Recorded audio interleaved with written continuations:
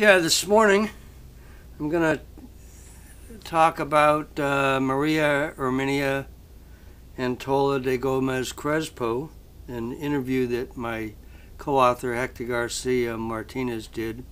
I'm going to be reading from Volume 4 of Annotations for the History of the Classical Guitar in Argentina, 1822 to 2000. It's a 4-volume book that weighs 21 pounds. It's available for $300, shipping included worldwide. This is an interview with Maria Herminia Antonla by Hector Garcia Martinez in October of 1996. We're in the home of the maestro Maria Herminia Antonla, distinguished maestro of the guitar and wife of the celebrated composer and guitarist as well, Jorge Gomez Crespo. Jorge Gomez Crespo was a good friend of Andres Segovia. He was the first person to get a phone call every time Andres arrived in Buenos Aires. Hector Garcia Martinez, Maestro, I would like you to tell me how your vocation for music and the guitar started. How did you approach it, the first contacts you had, and what motivated you?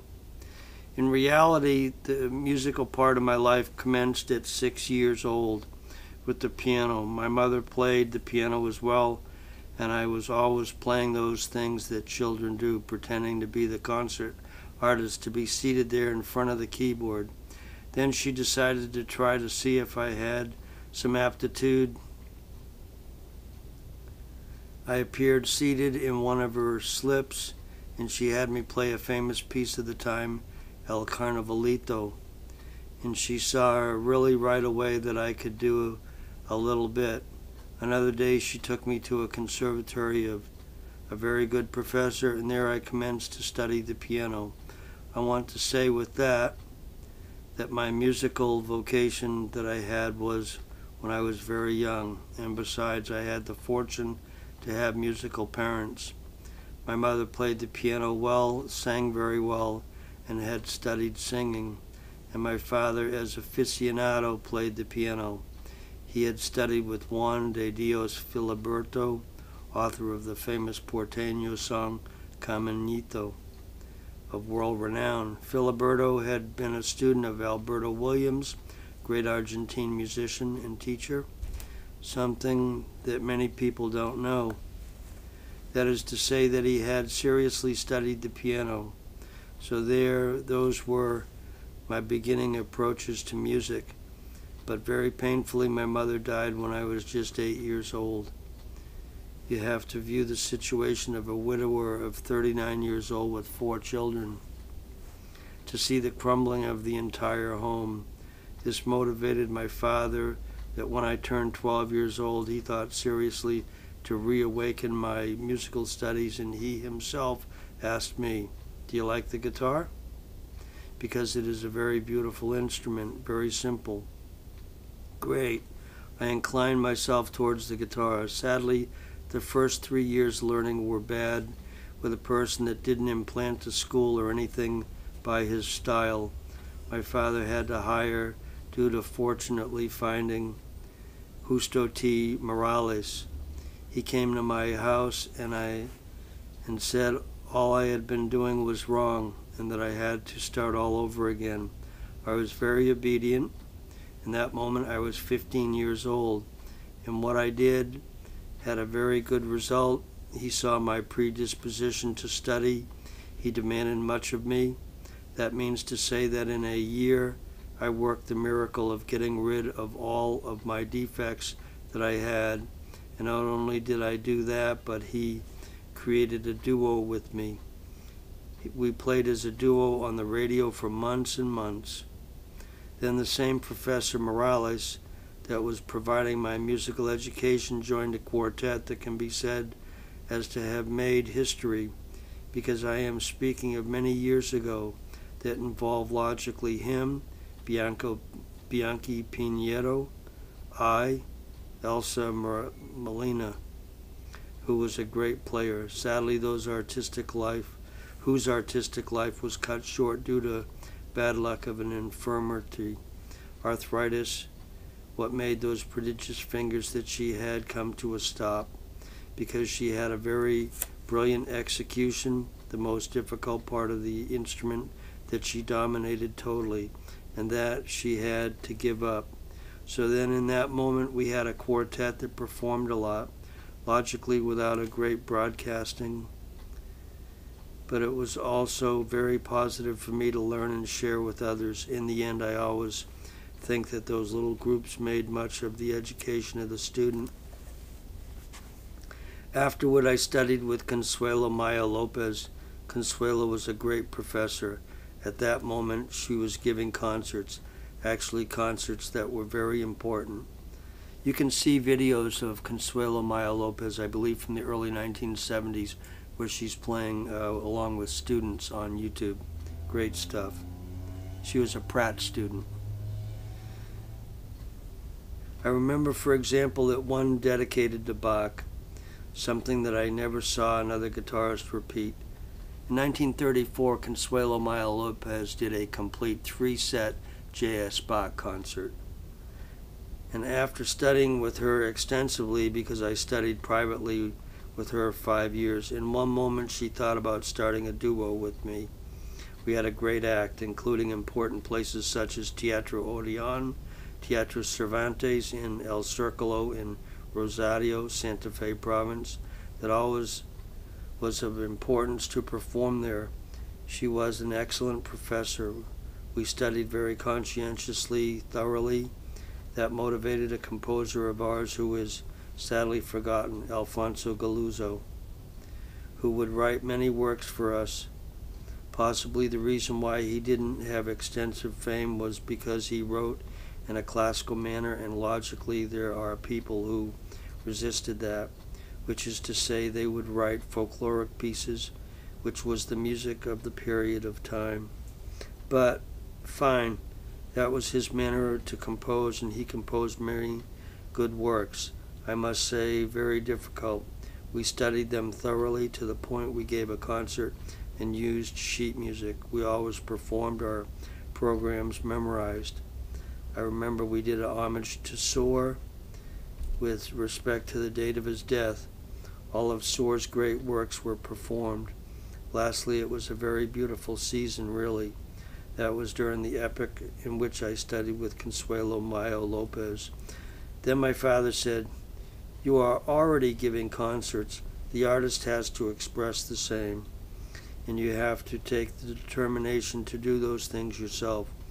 I must say that in a given moment I had the support of Maestro Gilardo Gilardi, great Argentine musician, with whom I had studied harmony privately. Those contacts are always grateful for the people who study. I'm reading from page 2507 of my book, Annotations for the History of the Classical Guitar in Argentina, 1822 to 2000. To be in contact with those who have great knowledge, as in the case of Hilardi, who I always had a great admiration for. Then he said, my father, "You have to take the determination to be you. You can't follow that course." Here's a picture of the teacher who taught her harmony, Hilardi. This is from the magazine Orfeo Revista Musical, issue number 39, fourth year, from July of 1921. With the concerts you have given, doing what a professor tells you, I considered that he was right. He said, if you err, you have to be you. If they do your good reviews, they are behind the hand of a professor. I always said all my life, with all the professors I have studied with. The one I have not named is that who ruined me from the start. We've always stayed in good relations with Consuelo. She understood it. That more or less coincides with the epoch in which I met Jorge Gomez Crespo. With him, what we had was a relation as colleagues. My father was a friend of everything artistic. He liked having reunions on Saturdays, which drew those restless artists. They could be intellectuals, etc. I remember that there he made the acquaintance of Melissa Zini, who afterward became a great actress, one of the most highly acclaimed. Melissa Zini was a friend of mine. She was named Maria Luisa Zambrini. She was the niece of a great ear, nose, throat specialist, the Dr. Zambrini. She studied in the National Conservatory as professors she had. Alfonsina Storni, great Argentine poet, and Blanca de la Vega. Melissa was one of the young actresses, perhaps with more culture. Besides, if she wasn't the first, she was one of the first to recite Garcia Lorca, and that she did very well. Then when my father held the reunions, she would come, and other personalities. They were reunions without pretensions. Consuelo Mallo Lopez came, Galuzzo, persons who also were in the picture, and that helped me besides to relax while playing. And there I began a cycle of important concerts. There Jorge Gomez Crespo had been coming and ended up giving me the Serie Argentina. It was the first time the National Commission of Culture, which eventually became the equivalent of the National Foundation of the Arts now, had given a prize to a work for the guitar. It was a great satisfaction because I had given its debut. I should clarify at the time that we were not a romantic couple. I simply liked the work very much. But I believe that when he began to come to my house, he already had come with his intentions. You have to say the truth. And she laughs. Here's a picture of Maria Herminia Antonla de Gomez Crespo with her husband sitting in the background. She's playing a Velasco guitar, excuse me.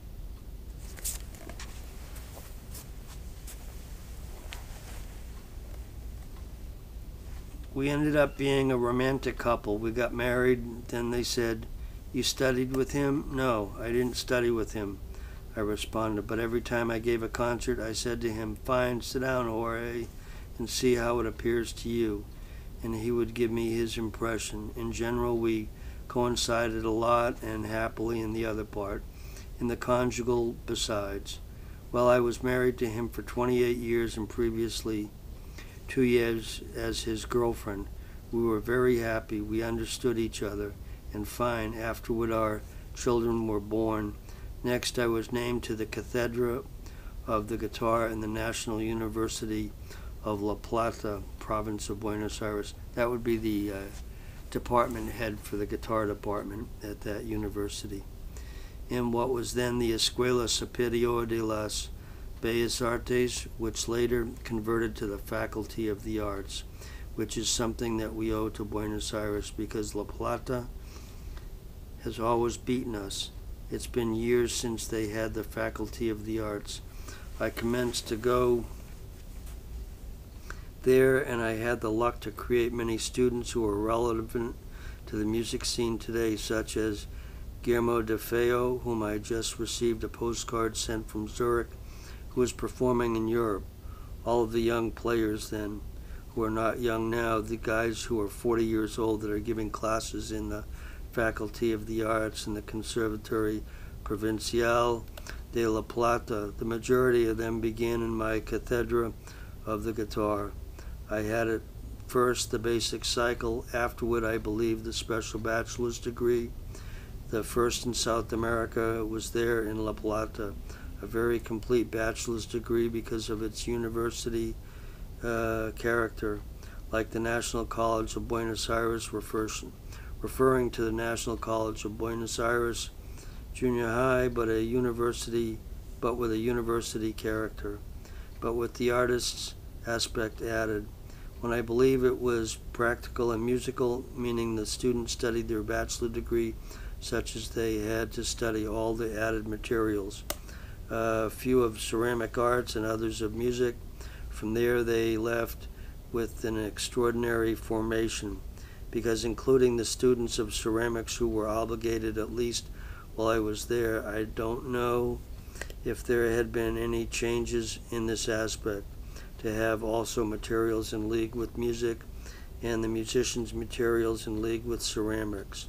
That means that the bachelor's degree that came from there was very complete in its formation. The sculptor knew who were Debussy, Beethoven, and Bach, and at once the musician knew who were Monet and Toulouse-Lautrec, etc., some of those great painters.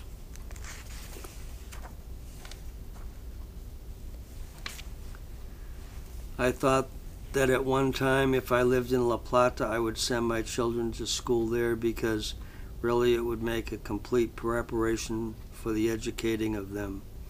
That motivated the work of my obligations to be taken very seriously because I had the satisfaction that in an election held in the university, my colleagues in the Department of Music elected me unanimously. The votes appeared after I think that a combination had been done because it was quite something that there wasn't any dissent. From the root of that, I was in that position for almost 8 years. That had me completely occupied, and I backed off of my very demanding practice that I had to do to perform concerts and was motivated to dedicate more of my effort towards teaching. And what also happened to us women that have the conscience of a mother. You have to be dedicated to your children, to your husband, and to the home. I backed off from that in this respect. All of us know that to give concerts you have to study a quantity of hours daily that I evidently didn't possess. Hector says, and travel? Maria speaks. I traveled during those epochs 4 times a week to La Plata, but I have a remembrance very extraordinary. I had nothing more than to come upon it. I had the fortune to organize great concerts because of the body of professors was mixed with the greatest musicians of our times. There were Ginastera, Lopez Buchado, Hilardi, etc. Hector, in the Faculty of the Arts in La Plata? Maria Herminia. Yes, when I entered I was young. I thought at one time if I lived in La Plata I would send my children to school there because really I felt a little bit crushed because they were all extraordinary names. There was Duraco I called him when I was department head, Carlos Sufer, Ernesto Epstein, Roberto Castro on the piano, Amicarelli, and they were all such figures. For me, it was a very gratifying thing that they elected me as department head, and I was there until 1973. Front door. I thank you very much. Need a signature?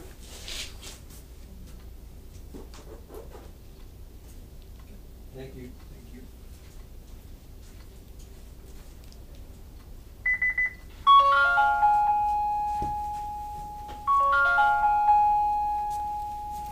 Front door.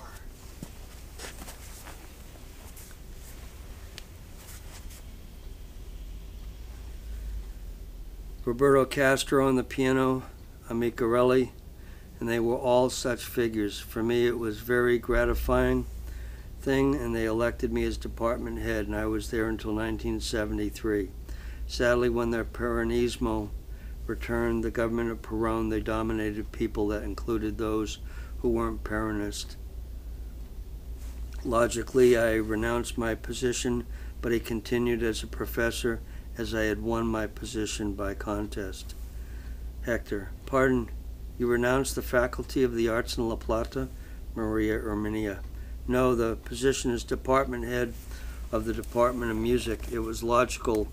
Other authorities came in. Sadly, there would be reactions that weren't logical, because that came out well with Peronismo or without Peronismo. It wasn't a question of politics at all, but everyone was very dedicated to do specifically to what they had been dedicated. Afterward, I kept on with my students, and I retired from there in 1980. But previously, when the Juan Jose Castro Conservatory of La Lucila province of Buenos Aires, was founded exactly 30 years ago by Maestro Tortorella, who was the creator, the soul of all that. He maintained that for the duration of 30 years, really in a situation of great importance and artistic dignity. In that sense, he was a marvelous director. He told Irma Costanzo he would call me for a professorship. I was there for 23 years.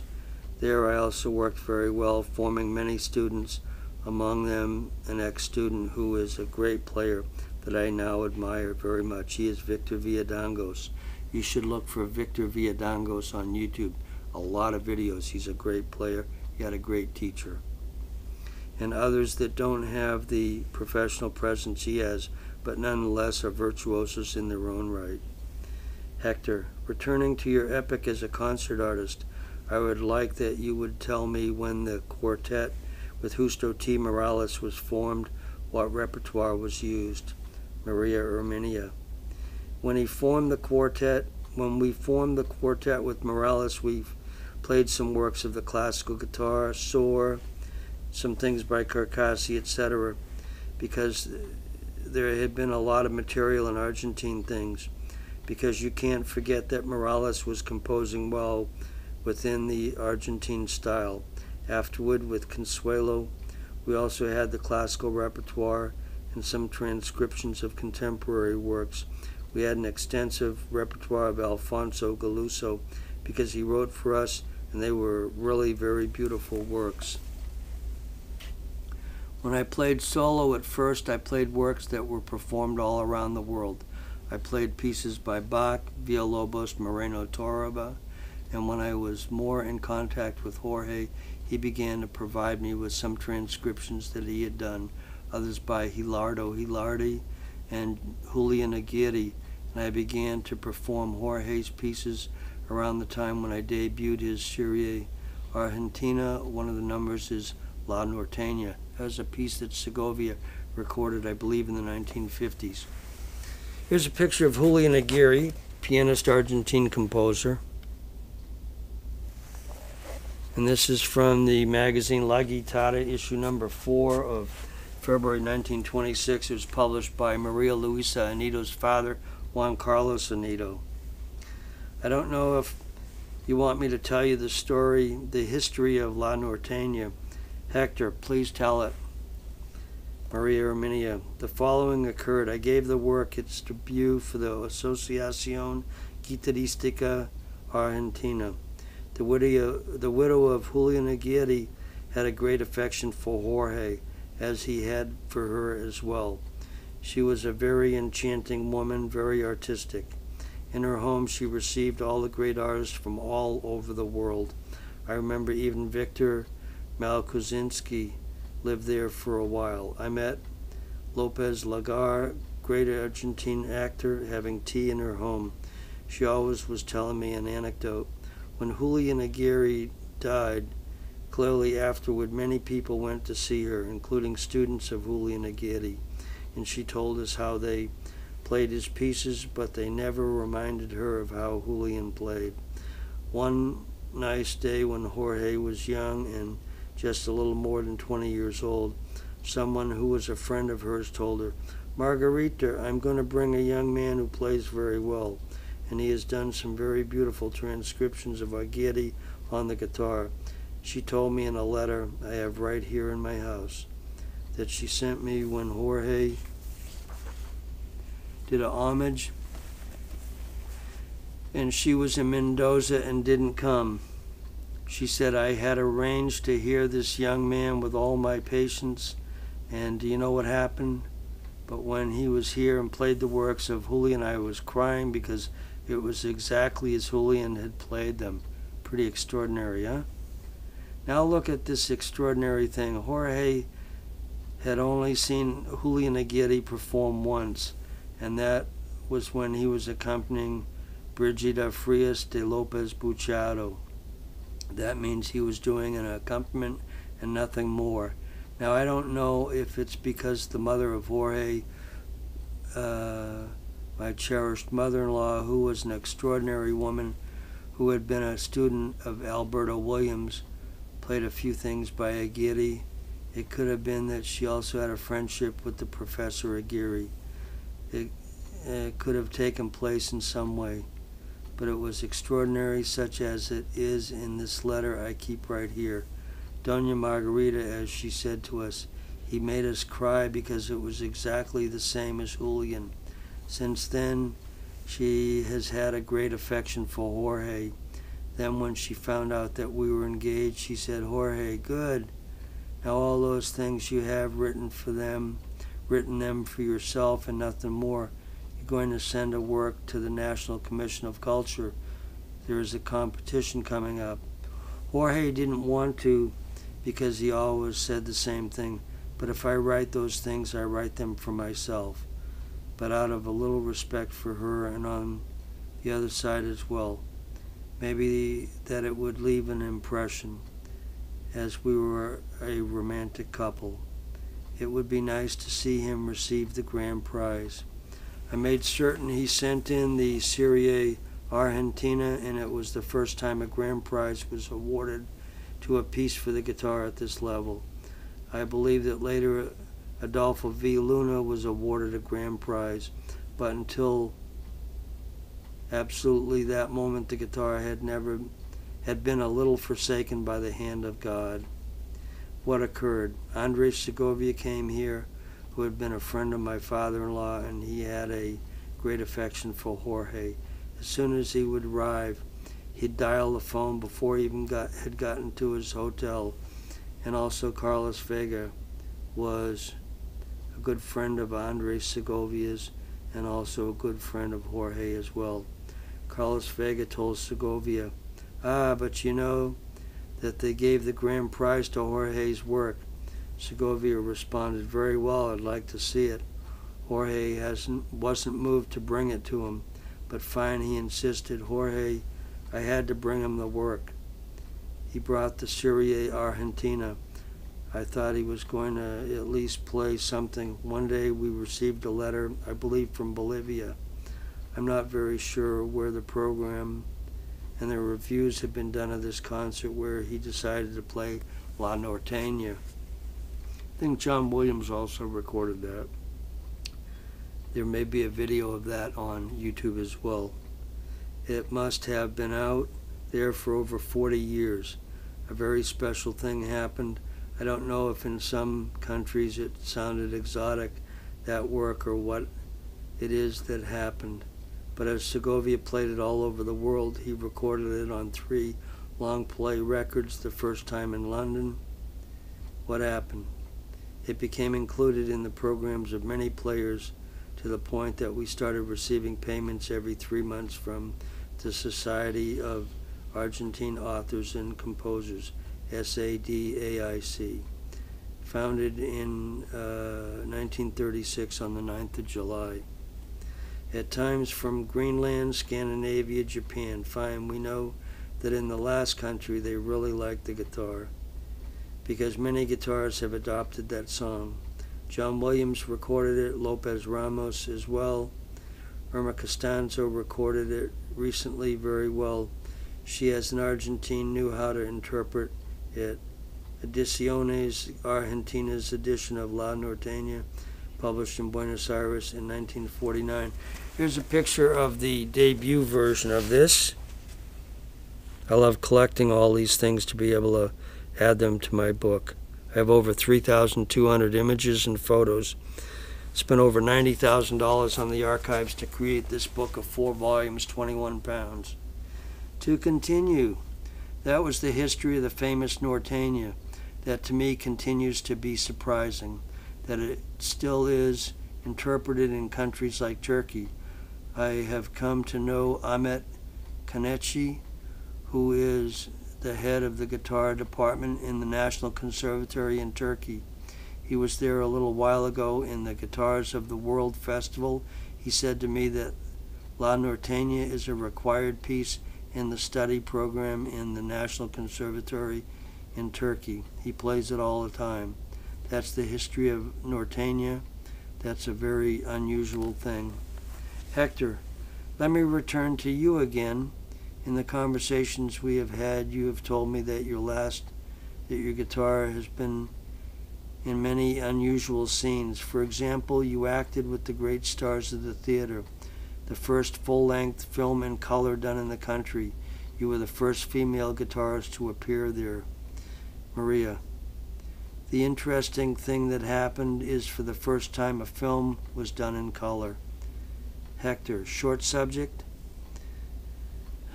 Maria: in reality it was a newsreel, but the director was a man with an artistic sense. Hector: who was he? You know, that I've forgotten surname, but I have it right here. I'm going to remember. A person very valuable to La Plata, province of Buenos Aires, who wanted to make a short subject with an artistic sense. As the short subject was titled El Noticio de Buenos Aires, it was called that. Here's a picture of Maria Herminia Antonla playing in that newsreel or small short movie, El Noticio de Buenos Aires. Hopefully someday this is on YouTube. There are very few copies of that are sitting in Argentina, but things appear from time to time. Maria: yes, it was a newsreel in reality. He wanted to mold all of Buenos Aires in this film. He had the happy idea to begin the film with a reminiscence of the colonial Buenos Aires of 1835, which he filmed in the traditional historic neighborhood of San Telmo. All the women were dressed in the style of that time. How might I say, catita, comic personality, from Antigua, joking deformation of Monton, Antigua, and the men were logically dressed adequately of the epoch. To start, the scene took place in a grand living room of the colonial epoch, where the father was and also the mother doing her embroidery with a stretcher, and the little girl of the home played the guitar there. Very beautiful scene, very well done. You saw the photographs. I don't know if they did it in Lumitone, the ambience of colonial Buenos Aires in a large room of the epoch. I elected to play a piece by KLOE, a fine old work that couldn't have been played by a girl of that epoch. The whole preamble was to show colonial Buenos Aires. A few scenes were shot in San Telmo, neighborhood of old Buenos Aires, and the girls and boys were dressed in the clothes that were used at the time.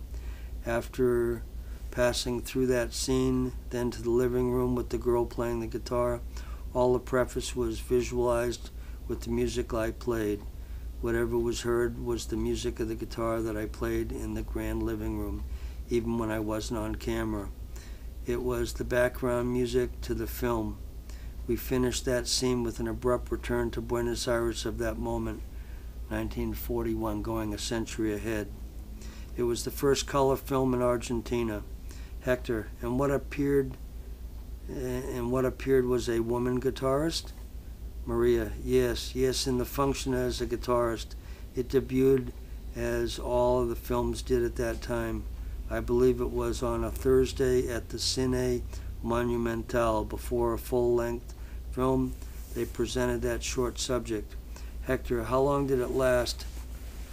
Maria: I don't remember exactly, but more or less 20 minutes or so. I really can't say. I remember it had a big repercussion. You saw Hector in the critics' reviews I have. It came out in all the magazines. It was what was really happening at the moment. Now I remember the director was named Candido Moneo Sanz, an excellent person that I had met through the friendship of Melissa Zini, because he was also a friend of hers. Afterward, Melissa had a brilliant career, but we always had our great friendship. That was a very beautiful experience. Clearly, for me, it gave me the great projection because it was a thing that turned out to be a thing that closed concerts. Hector: in that epoch, the guitarist had more access to the mediums of mass communication, no? Which in Spanish, when you say no, it means right. And Maria: look, in respect to that, it gives me a lot of sorrow when I see the great contrast of how well we were received by the press in that epoch and the reception now of the young players today. But it's sad, but for example, I see in the Daily Clarín of Buenos Aires, they dedicate full pages to rock music. I don't oppose it because it's a form of expression, but I don't share in it either. I don't derive any pleasure from listening to rock music. I'm not in the popular musical field. I think there are many things that don't move me. I think it's a music, rock, that alienates people. Before, when there was a Frank Sinatra or Bing Crosby, it didn't occur to anyone to make disasters, something that sadly takes place in the recitals of that genre of music. But you would ask me a question. Yes, Hector, about the possibilities of diffusion that the guitarist had, Maria Herminia. In reality, many guitarists, as young musicians of other types, had the support of the press. You had the opportunity to see the quantity of chronicles that I've had. It was a notable amount.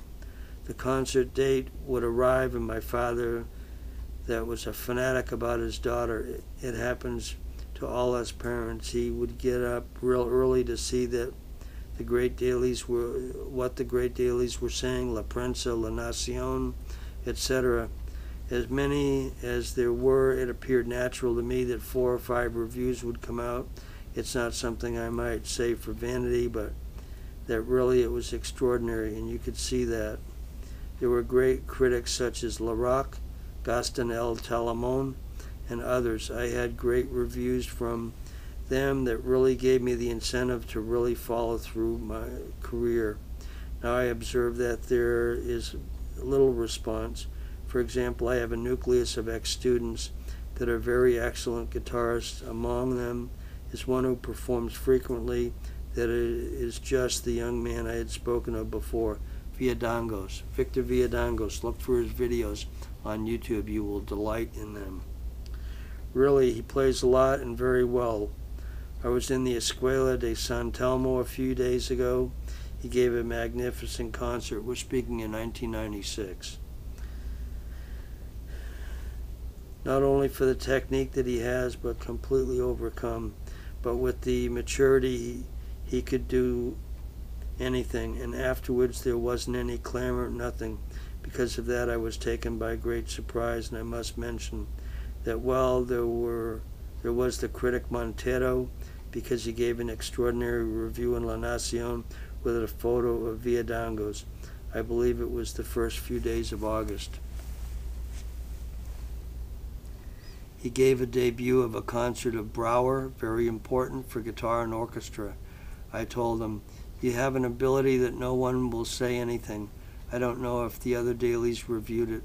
For me, it was very important to see the enormous importance that the critic Montero gave it in La Nación, including a great big portrait of Victor Villadangos, pointing out for me that he is a great guitarist of the younger generation. Leaving out that, I taught him, or I didn't teach him, because he has overcome that, because a few years ago he stopped his studies with me in the conservatory of La Lucila. He had become very secure, and he was developing a personality, overall the expressive part, that a lot of times the great virtuosos forget a little. Not him. Hector, we'll return to you again. Tell me of your contacts with the artists of the cinema and the theater. Maria Herminia.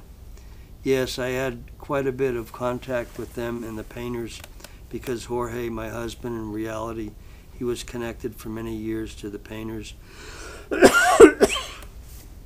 and the writers. He was with them almost more than the musicians because of the painters. It gave the situation that, for example, Larco, Laranaga, Centurion, Emilio Centurion, he did photos in the 20s of Segovia playing for critics such as Martin Heel. You see those photos in our book. That made a splendid portrait. Larco as well. They had reunions in their painters' studios, and it was very common that they made music. Almost all of those painters liked music. He possibly did it easier with the guitar. I don't know. Jorge played a lot in the painters' studios.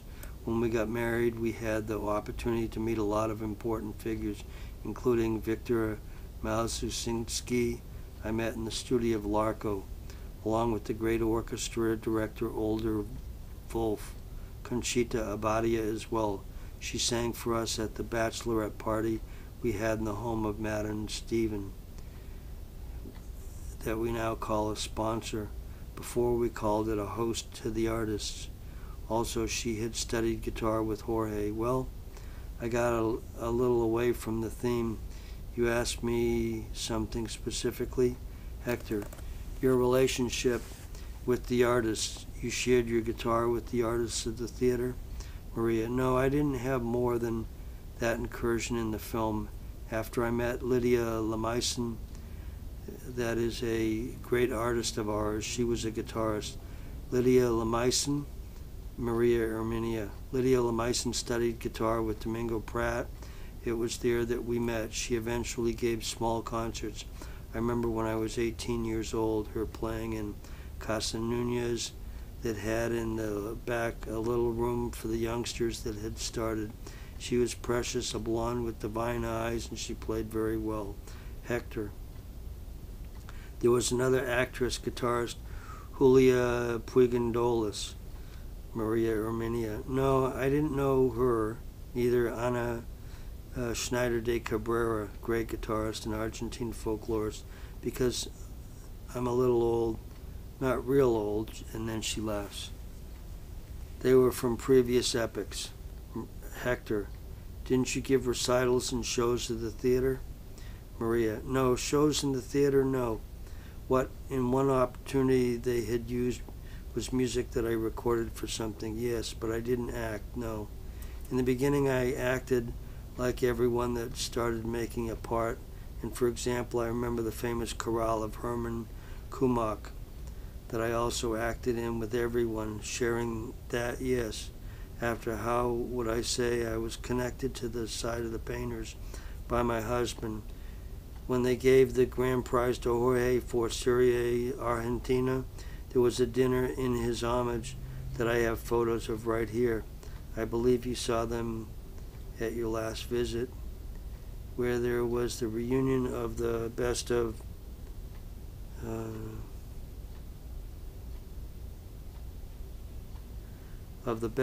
musicians and painters. Also there was Catulo Castillo, great figure of the Argentine tango, that was a very good friend of his. Hector, if you were to name two of the great maestros of the Argentine guitar of those epochs, what names would come to mind? One, Justo, Maria Herminia says, one, Justo T. Morales, because perhaps he didn't have much fame, but I remember the work he did with me, because you know that is more difficult to correct than to teach. And he succeeded in correcting me completely, and that I adopted a school. Following, I would say, Julio S. Sagreras. I started to play for the Asociación Guitarrística Argentina when I was 16. He told me, I'm going to use you for promotion of that which is a good position to hold the guitar. And I laughed, and I told him, 3 years ago you would have used me as an example of how to not hold the guitar. Because that was the reality. By that, I can't remember, but I can't help but remember Morales. To me, made me a very good player. After Consuelo Mallo Lopez was a great professor, very excellent professor, and I know there have been other good professors I can't forget. Domingo Prat. In reality, it was he who brought the school of Tarrega. He was a little rude in his affairs. He wasn't a person with a very extreme sensibility in that sense of the interpretation. But you have to remember that to him, they were all guitarists that played of the old school, among them Adolfo V. Luna, those that had studied with Manjon, with all those people. And to him, they were to be nourished with the new school of the guitar, because you can't forget that Prat had studied with Llobet, and Llobet directly with Tarrega. I believe that Prat had also made some sort of incursion with Tarrega. They were honest professors developing their labor with a lot of love for the instrument. There were others, for example, Leon Vicente Gascon, that wasn't my professor, but they tell me he taught very well. Hilarion Leloup, also Antonio Sinopoli in his moment, to have an opinion based on direct contact. I have the great memory of Morales to this very day. I can say his school was purified, very good, and Consuelo Mallo Lopez. They are the ones I had closest to me. Consuelo Mallo Lopez was a student of Domingo Prat directly, so I can appreciate that through her he had taught well. Hector. The guitarist of that time had access to recording discs. Maria. The guitarist called classical that made us up, not a lot. I had the opportunity to record a disc, a duo with Consuelo. Lamentably, they were things of the type that stayed in my father's home when I got married. For example, I had the tape of my film, and after these family situations, these things became lost. He had brought in a person to take care of my siblings and everything, but it was a service person. It wasn't like having a mother whom would really provide the care of the details of this type. But no, we didn't have a lot of access to recording. Hector. And to the radio? Maria. To the radio, yes. Jorge, my husband, for example, had played quite a bit on the radio. Hector. And you? I also played on the radio a lot. Hector. On what station? Maria. Look, I started on Radio Phoenix. I was 15 or 16 years old. I was very young. My father was saying that I had to play a lot to perfect my ability, and after being able to confront larger obligations. Now I'm thinking I was afterwards on several of the other radio stations. On Radio Stentor just after it began. It was the crest of radio. I was on Florida Ocho, Florida 8, where I played a lot for a long time. When I played a duo with Morales, we played for 6 months in a row on Radio Nacion. That was the radio of Samuel Yankelovich. He had a building where 4 radio stations were housed. By that I possibly met so many people because I was on radio a lot. At the end I played on Radio Nacional or Radio del Estado. Hector, what great diffusion that the concert guitar was having compared to the present appears like a fairy tale. Did it serve you for them to call you to give concerts? Were you able to live from the concerts? Maria, no, to live from concerts, no. I don't know if I had dedicated to it full time. The defect that our country has is its great extension. Here, overall in my epic, it was a great entity that was El Circolo of Rosario, Santa Fe. It was a badge of honor to play there, where I played a very beautiful concert with Consuelo. After I played in the Asociación Tarrega, I believe you saw something in the albums, but you couldn't live by giving concerts as in other countries. For example, in the United States, there are many states. You can pass from one side to the other, and there are always musical societies that are contracting. But here in this country, I played extensively.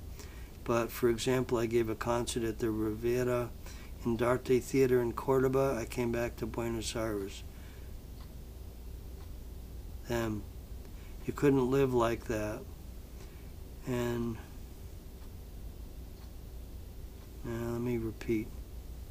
I gave a concert at the Rivera Indarte Theater in Cordoba, and I came back to Buenos Aires. Afterward, I gave a concert in Mendoza and came back to Buenos Aires, with prolonged lapses in between them. You couldn't live like that. And then we fell into the professorships, private classes since the beginning. Like everyone, I had private students. After they gave me a professorship in the Fontava Institute, where I had done musical study.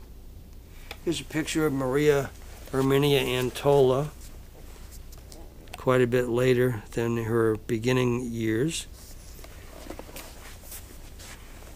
That is from a copy of the weekly magazine, Caras y Caretas, Faces and Masks, magazine from March 4th, 1939, issue number 2109, year 42.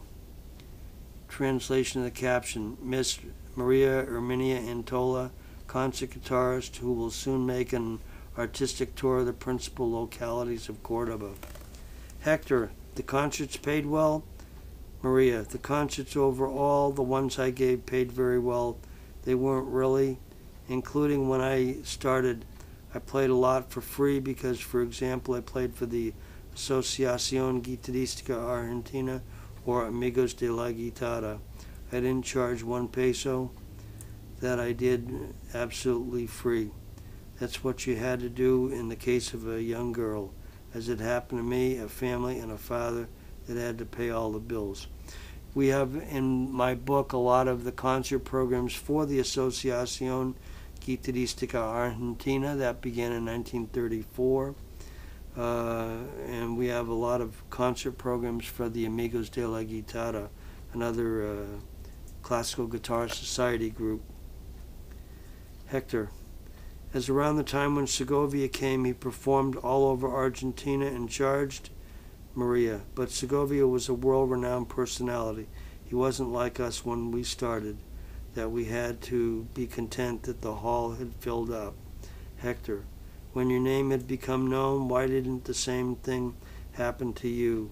Maria: yes, I charged, but in a society there wasn't a lot of money. You know that there the Asociación Wagneriana had never called a guitarist. Because of that inconvenience that the guitarist had, the pianist had more possibilities. Hector: why didn't Segovia have those inconveniences?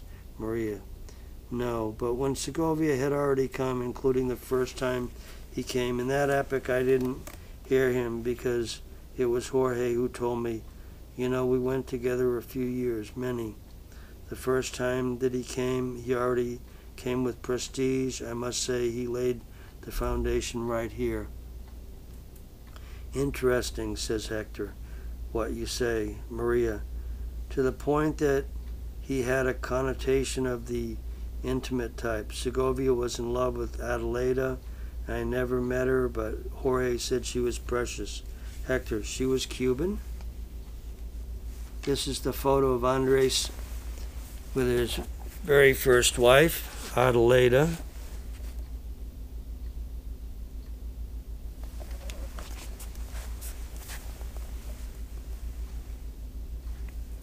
This is from the archive of Ricardo Munoz. The caption translates to Andres Segovia accompanied by his wife in the garden of their home in Berlin. Maria: no, Spanish. His first wife with whom he had his 2 oldest children, Adelaida, was from the Spanish upper middle class. That, you know, that there in that epoch there were great prejudices. I remember my godfather, who was Andalusian, was in my father's business, and he was like an uncle to us. He had told me how his sisters there in Andalusia were middle class with a priest in the family. In the end, the sisters became nuns in a convent because you couldn't marry a nobleman and neither with someone from a lower class. Segovia was in love with her and she with him, but she was from the upper middle class. She had a romance with a nobleman. At that time, it was terrible. Segovia, they looked at as any guitarist. They looked down on him. They told her, how are you going to marry this young man that plays the guitar? And who is this that plays the guitar? But what happened? He came here. He was such a success, and it resounded to the point that the family of Adelaida looked on him with different eyes and allowed the marriage. Look where the love life of Segovia had a connotation. Hector: it is all a documentary that you are telling me. Maria: yes, his success, Jorge told me all that. In that epoch, you can imagine I was going with Jorge when I was 16. So I was a child when Segovia came for the first time. In spite of my mother, thanks to God, having been very musical, he took me to all the concerts. I succeeded in seeing Maria Luisa Anito. Here's a picture of Maria Luisa Anito with Miguel Llobet, her teacher.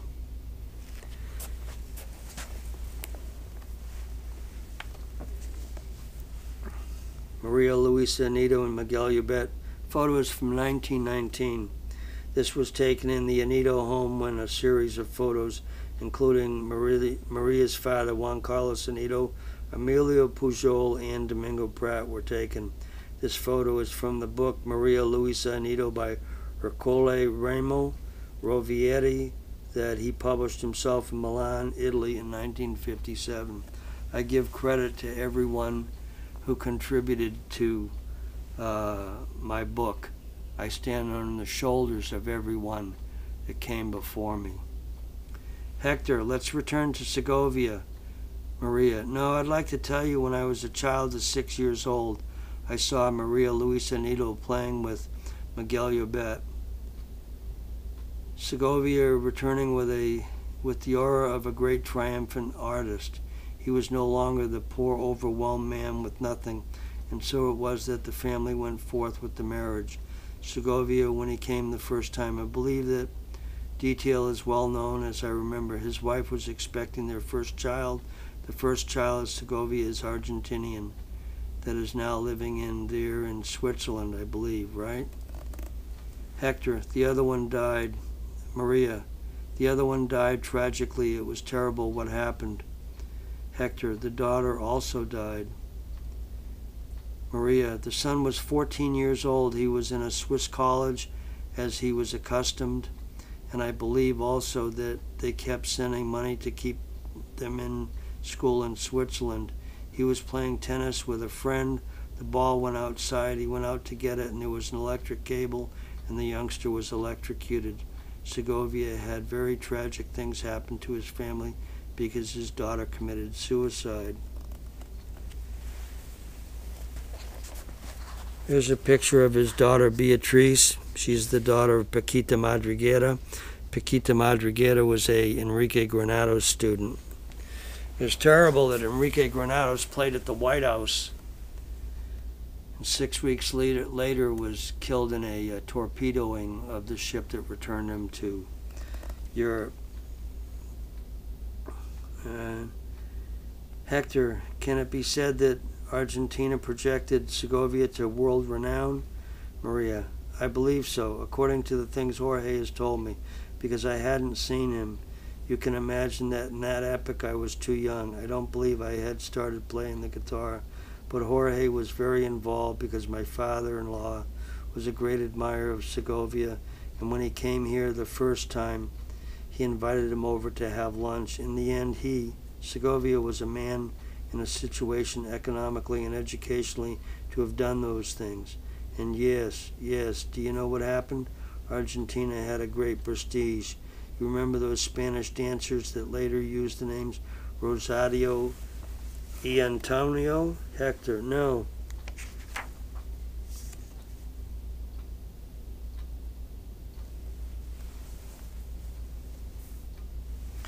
Here's 2 pages that are inserted in the middle of this interview. Carmen and Amaya had a large troupe. Over 25 people traveled, family members, etc. So nobody stayed at home. They traveled on tour with the musicians. And a part of this troupe was the Rosario y Antonio group, female and male dancers. And this, here's the second page of the expose from the late 1930s. These 2 photos are from the Caras y Caretas magazine.